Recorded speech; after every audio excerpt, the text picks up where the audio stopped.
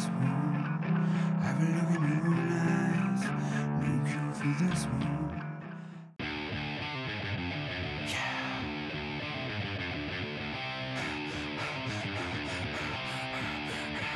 There's no cure for this one.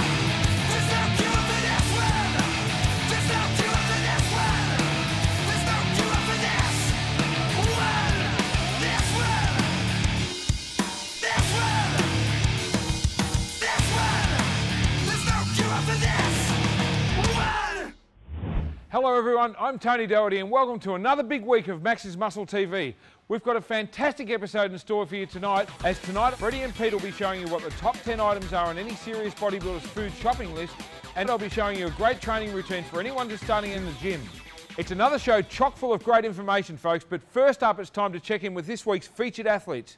INBA champion Mark Hogan and Muscle Up Challenge winner John Delinac will be taking you through a workout that's perfect for anyone trying to bulk up.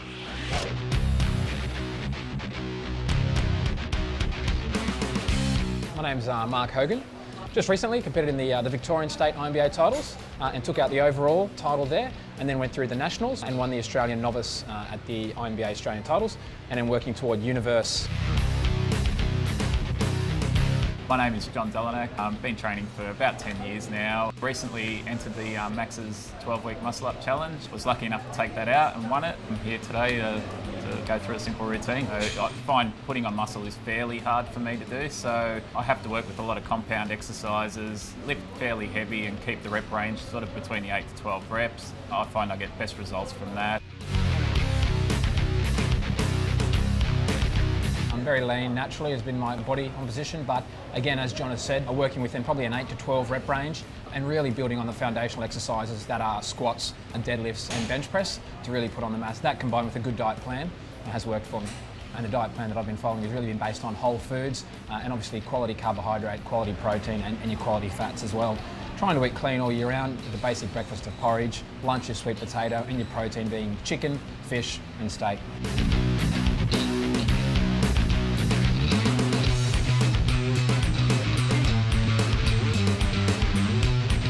Today's workout will be an all-over workout with 6 basic compound exercises that'll give your whole body a good workout. It'll give you strength in different areas that will also support and complement every other body part as well. So for example, by doing the squats and by doing the deadlifts, they're complementary in that a strong lower back will obviously support you in the squats, and same with the bench press. Being able to balance it, having a strong chest will also balance out your back and help with your back exercises as well. So the rep range we'll be working within today is 8 to 12 rep range, which is a hypertrophy range, which means it's ideal for building muscle.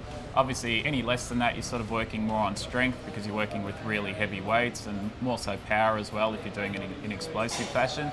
And if you're doing reps higher than 8 to 12, then you're sort of going into more of an endurance type, cardio type workout. And yeah, it's not ideal for building muscle, which is what we're about today.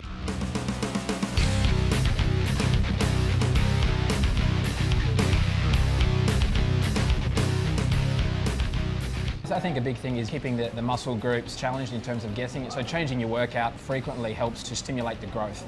So this may be just a once a week routine, but then throughout the rest of the week, we'll isolate and do different isolation exercises for the different muscle groups. Yeah, so we're going to be working with about 3 to 4 sets, but with the first set especially, we want to be getting a higher rep range to really warm up the muscle and get the blood flowing and stimulate that blood flow. So maybe the first set we'll look at about 15 to 20 reps as a warm up, and then move into the working sets, which we're doing about 8 to 12 reps. So the first one we'll be doing is squats, which is a fantastic all-over workout basically. It obviously emphasises on the legs a lot, your glutes, your hammies and calves and lower back and all that sort of stuff, but a lot of stabilising muscles as well, keeping a heavy weight off the ground and, you know, squatting down and coming back up is a tough workout on the body. You always want to keep your back straight, your core nice and strong as well, so your TVA is switched on the whole time, and just going down to a point where your legs are parallel with the floor. You don't want to go too far down, you'll hurt your knees, or don't have your knees tracking past your toes either, because you can put a lot of stress on your knees. Just keeping good form in the whole exercise.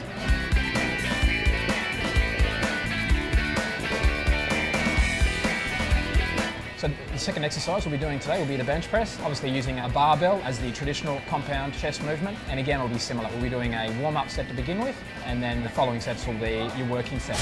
What we want to focus on here is obviously having good form, that is having your arms at right angles between your forearm and your upper arm, lowering it all the way down to get the full range of motion through to your chest, and then extending all the way back up, so you're really working the full chest and the full range of movement. Moving from squats over to bench press, just moving on to another big muscle group, so there's no real science behind it, but it gives your legs a bit of a break. Start hitting your chest, your upper body, and then after that, yeah, you will move on to back and then legs again afterwards. For the compound movement, whilst it's primarily working your chest, there's also a lot of other stabilisers and muscle groups that are involved in that, being the shoulders, the tricep, your core strength as well. And being such a heavy movement with the bar coming down, it really is compounding that your chest is being worked and being fatigued quite extensively. So third exercise we'll get into is seated rows. I'll be doing the wide grip rows just to emphasise on lat workout, and Mark will be emphasising more so on close grip rows, which will again hit your rhomboids a bit more, your traps and your overall back again. Generally with the rows, I like to do a close grip, really try and reach out and extend all the way through, so I'm hitting both the lower and the upper lat as well. I'll then switch to a wide grip when I'm doing chins to really try and bring out the width and the V at the top of my back and the top of my lats. Obviously do things that you prefer to do, different styles that work for you. Like not every exercise obviously works for everybody, so yeah, it's nice to mix it up, but there's no reason why I wouldn't do close grip as well, and obviously Mark do the same. We can always alternate and it just makes it a bit more interesting.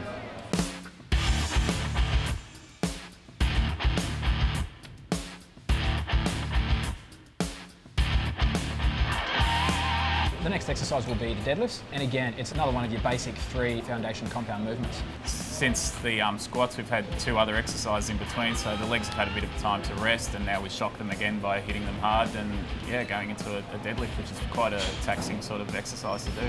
The deadlifts will work obviously all over, being your back, your legs, to really try and work through and lift the weight. Now we'll be doing 2 different variations. John will be doing the stiff-legged and I'll be doing the more traditional approach, bending at the knees. The stiff-legged I find hits a lot more of your hamstrings and your glutes. The bend at your knees also hits a little bit of your quads. They're both fantastic movements at hitting the legs.